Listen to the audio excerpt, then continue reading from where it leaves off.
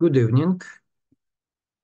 Today, I would like to speak about two very important functions very recently added to software, both of them for data manipulation and visualization.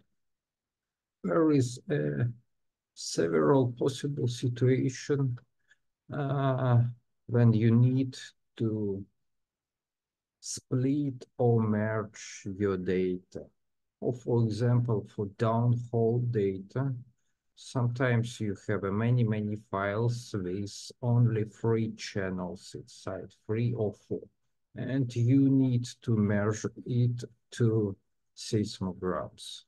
Or for example, all your data represented as an array of traces, and you need to split it into shots.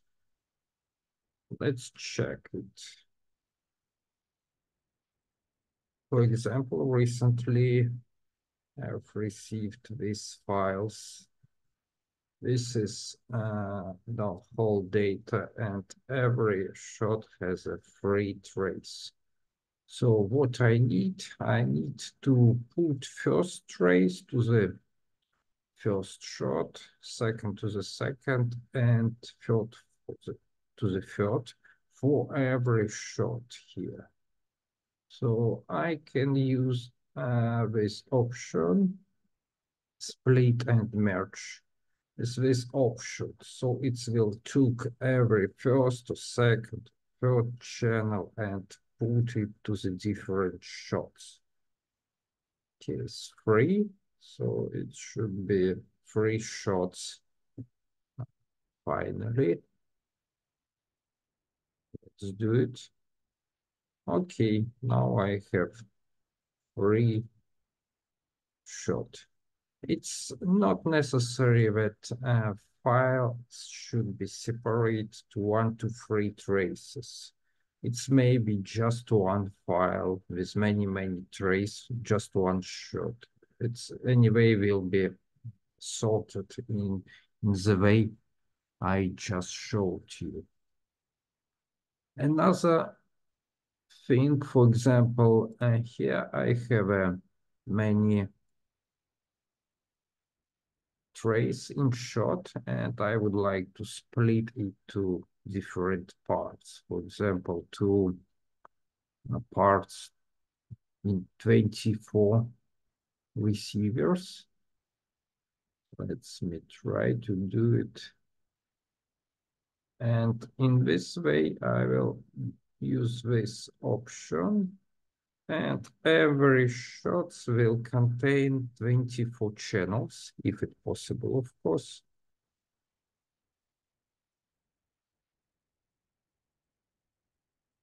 So we can split and merge data in different ways in one operation.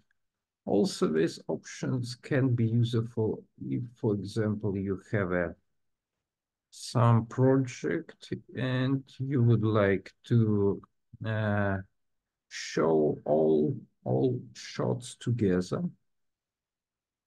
In this case, we need use these options in first way, and it will be put just in one shot. Now you can see how it looks like.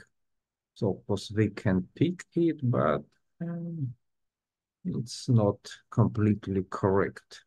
So after doing some stuff here, we need to go back. It's also possible with this option. Here is 48 electrodes. We use second way. So it's a little bit, oh, not electrodes, so earphones. And now we will split it back. Okay, this is very important and sometimes very required option. And another one is resorting of array in reciprocity way. So we can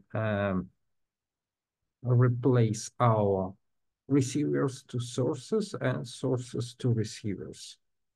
And this is especially very significant when we process down, cross borehole data, where we have a lot of source and receiver positions, and also for very dense seismic tomography, because if we have this dense survey, we will see just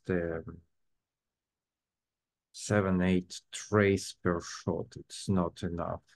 So we can use this option.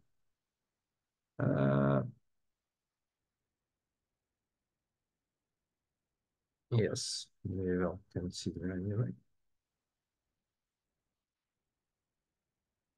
And we can work when we swap S and R.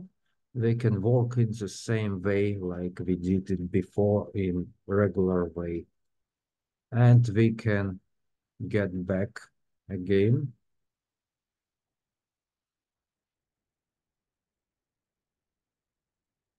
Now I'll show you how it looks like for cross-bore hole.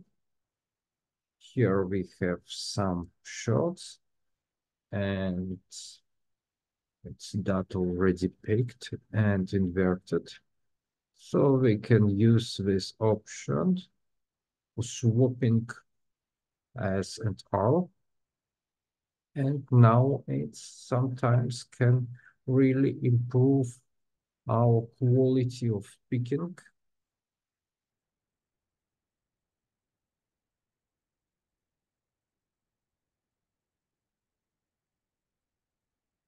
So we can see all these noises on our travel time curve, and we can improve it a little.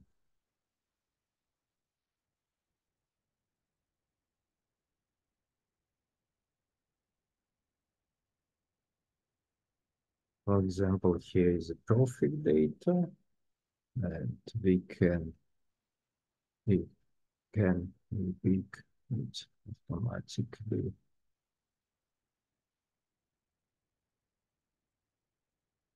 And do all this job. After we finish, we can back to normal mode.